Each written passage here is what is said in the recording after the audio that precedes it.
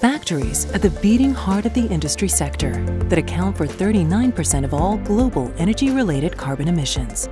The challenge for factories all over the world is to meet growing demands for production while curbing emissions. This factory in Grodzisk, Poland runs on 100% green energy. The 13,000 square meter facility was established as the first Danfoss CO2 neutral factory building worldwide. It provides a decarbonization path for factories based on 3 overall steps. The first step is always improving energy efficiency.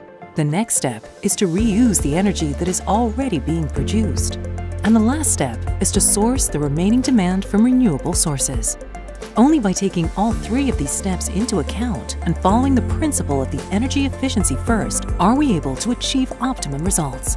Decarbonizing factory sites is possible all over the world. Imagine the potential when this is applied globally at scale. We engineer tomorrow to build a better future.